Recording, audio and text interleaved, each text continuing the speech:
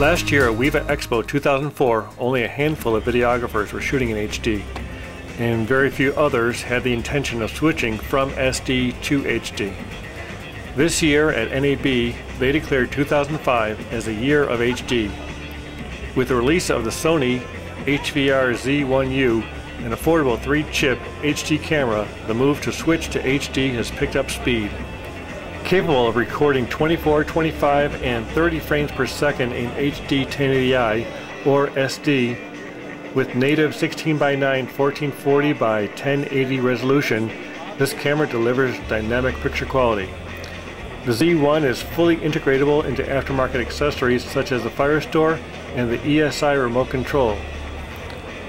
Until the release of JVC's HD100U and Panasonic's AG HVX200, both set for release later this year, the Z1 is the first stop on the road to HD.